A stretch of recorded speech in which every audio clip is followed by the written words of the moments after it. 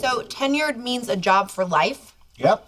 And you can't get fired even if you're bad at it? Not really. Wow. Sounds a lot like being a pretty waitress at the Cheesecake Factory. While I disagree with the premise of tenure, if they gave it to me, it wouldn't diminish my output. You know, I'm like the sun. Can't turn this off. Are Rajesh and Leonard competing for it as well? Mm-hmm. Do they know they don't stand a chance because you're so great? Well put. You know, I must say, I go back and forth on this boyfriend-girlfriend thing, but those moments when you worship me really keep you in the running. It would be nice to have the increased income. Stop taking money from my parents. Money from family does come with strings attached. You have no idea. They buy me a new BMW for my birthday, but can I get seat warmers? No. Rajesh, if you want a warm butt, you're gonna have to pay for it yourself. Well, maybe I will, old man. I think that's enough wine for now. I just keep thinking about how cool it would be if I called my mom and told her that I got tenure at Caltech. She'd be proud, huh? Oh, very. Assuming she takes my call.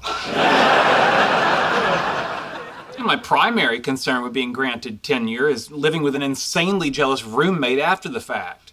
I might need to sleep with a gun under my pillow. Or a chainsaw. Or you take advantage of your newfound economic stability and move out, buy a house, get married, start a family. You're the chainsaw. And I will return to New Delhi in triumph atop a bejeweled white elephant. And you know what will be on that elephant's back? A seat warmer. No, father, you may not have a ride. I'm gonna make some coffee.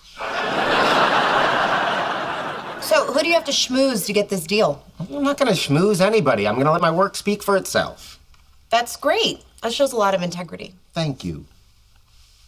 I'm a naive idiot, right? Oh, good, you heard me. You know, if you really want tenure, maybe you should cozy up to the people making the decision. Sheldon Cooper does not do cozy. You don't say. But I suppose it wouldn't hurt to know who's on the committee. Let's see. Oh, Janine Davis. Oh, dear. Is that a problem? Well, yeah, even you. You're a slave. I'm a what? I'm not sure. It could go either way.